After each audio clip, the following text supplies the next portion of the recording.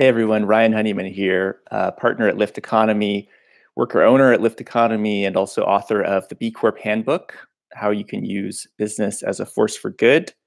Co-authored the second edition with Dr. Tiffany Jana, and the book came out on April 23rd, 2019. One of the questions I get most frequently is, what's the difference between certified B Corps and benefit corps? But also, I think a more important question that helps answer that is, why is there two distinct entities? And I haven't really seen a great example answer of what that could be. So part of this video is to answer why there's a difference and then what is the difference.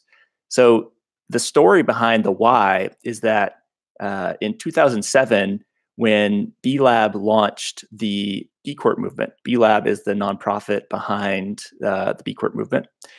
They had talked to many different stakeholders in the run-up to the launch of B Lab itself about what the community needed the most.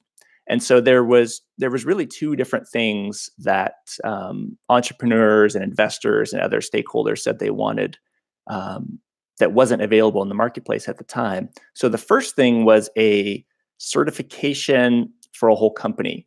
So you had individual pieces, like you could have a green building, a LEED certified green building.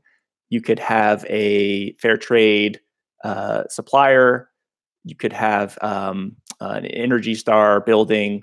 There was a lot of different things, organic product. There was a lot of different pieces of a company that you could certify. But the difference was that people wanted to know not just that you had a good sustainable building or that you had a supplier that was fair trade, but how was the whole company operating? Was it a good company or just good marketing? So that was one component.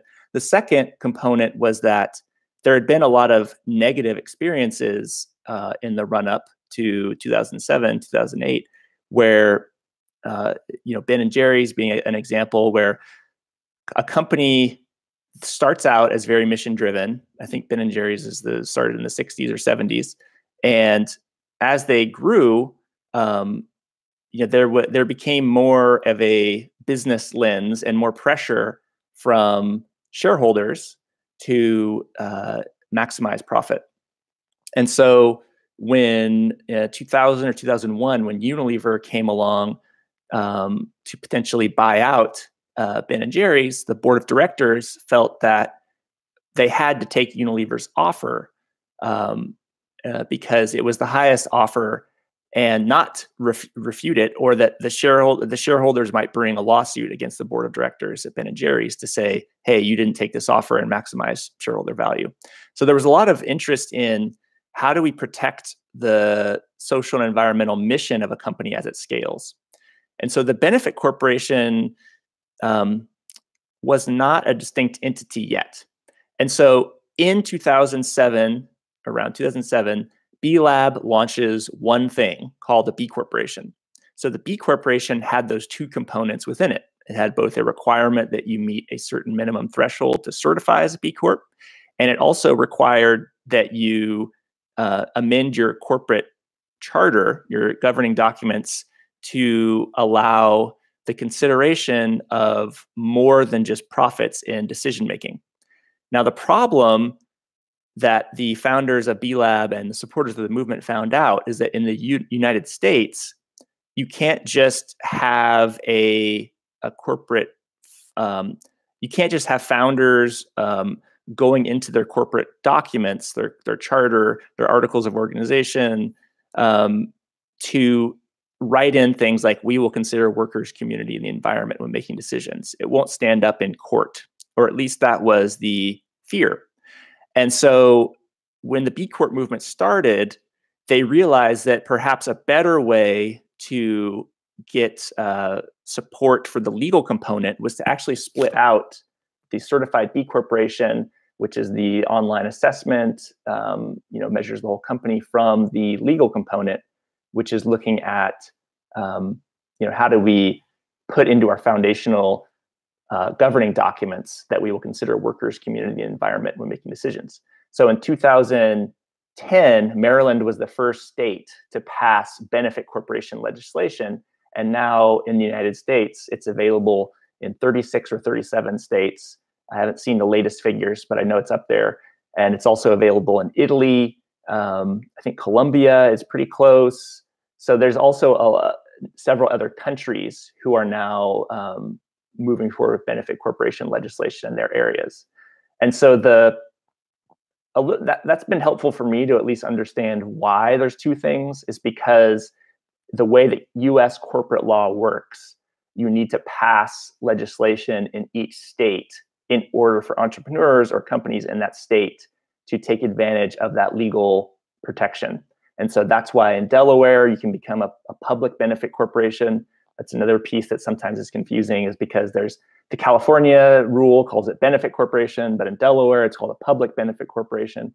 So there are some slight variations between different states, but generally, a lot of the major US states and a lot of states that you wouldn't necessarily think would have passed benefit corporation legislation have passed it.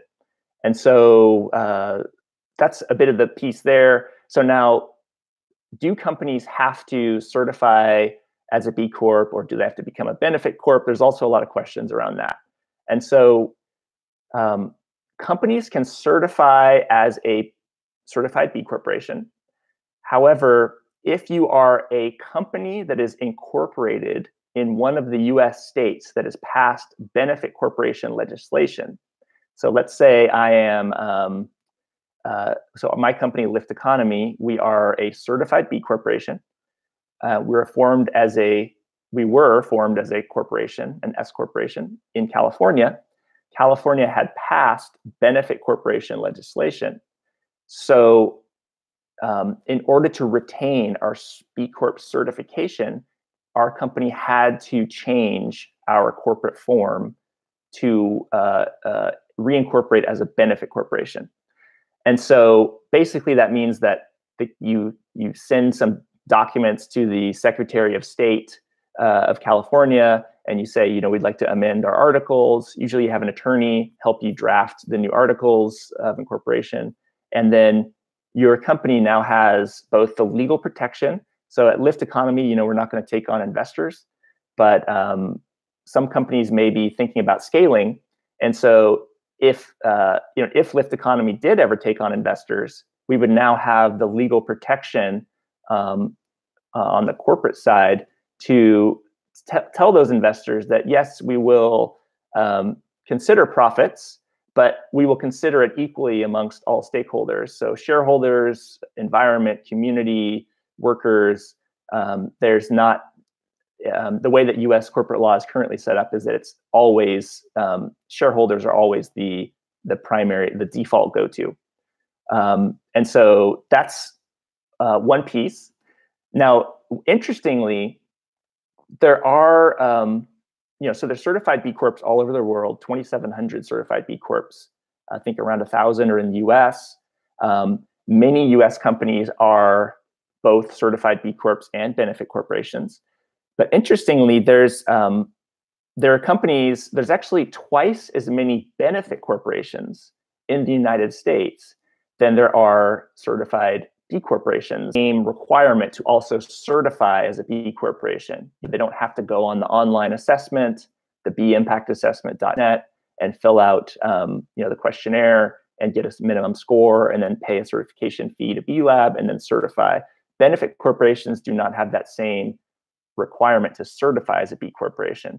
So there's companies like This American Life, the podcast, some of you may know, that's a benefit corporation when Facebook was getting a lot of pressure, again, at that time for privacy problems. So Ello is a public benefit corporation, but not a certified B corporation. So that's it for now.